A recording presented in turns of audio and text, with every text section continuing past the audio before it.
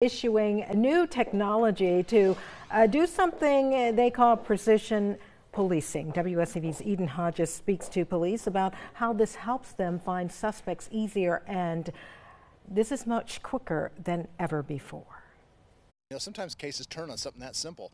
As simple as a snapshot of someone leaving the scene of a crime. For us, that's a piece of evidence that we could potentially use after a crime occurs in that specific area. Statesboro police are using flock highway cameras to find suspects based on their license plate. We're trying to use technology in a way to make ourselves more efficient and more effective without intruding on people's civil liberties. Before, if they had a report about a stolen white sedan, they'd have to check every white sedan they saw. Now, Police Chief Mike Broadhead says they can police with surgical precision. Sometimes from that eyewitness, you're just looking for that clue, right? Like, just give us an idea of the description of the vehicle. Well, this is a step beyond that, right? Because it's not just a description of the vehicle, it's the license plate and a photograph to make sure that that vehicle matches that plate.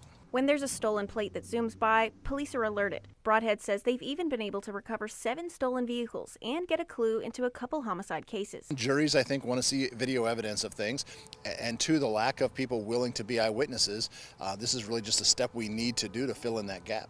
In addition, they have Raven sensors that can detect and report where gunshots happen before anyone has started to dial 911. When they hear the specific decibel level of a gunshot, they will triangulate that from different sensors and immediately give us feedback as to where a shot was just fired. Broadhead hopes that with the tech boost, their officers will be able to do their jobs accurately while still in record time.